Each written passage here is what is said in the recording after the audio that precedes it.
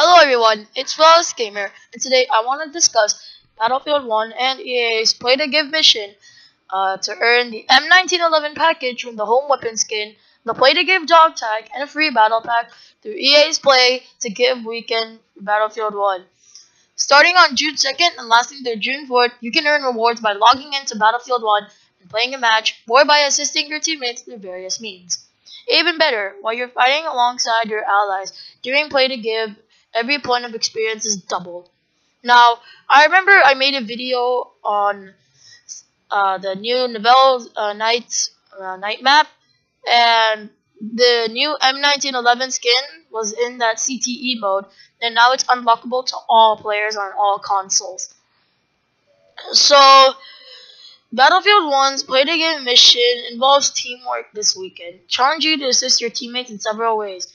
To complete the mission, you can revive 10 players, resupply 10 players, get 10 kill assists, or get 10 savior kills. As your reward, you will earn the M1911 package from Home Weapon Skin.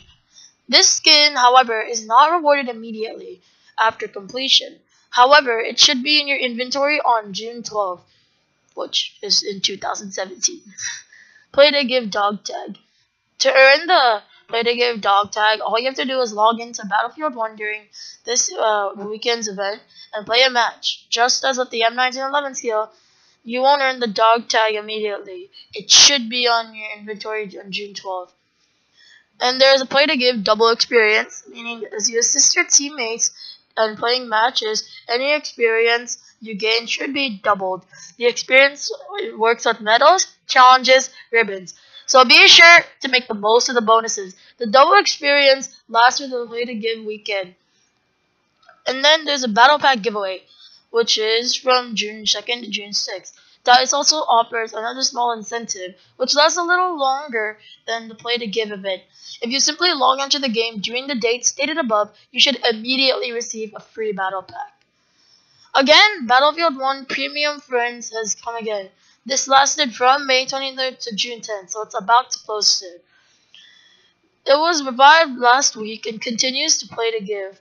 As a Premium Pass owner, you can squad up with your standard players who don't have the DLCs or Premium Pass and bring them into DLC maps with you.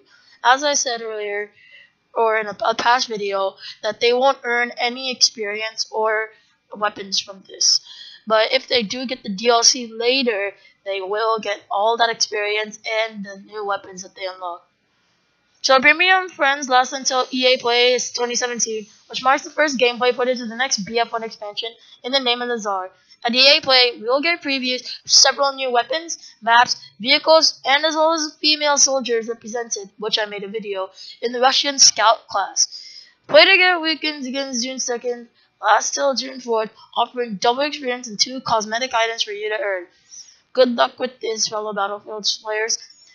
Peace out.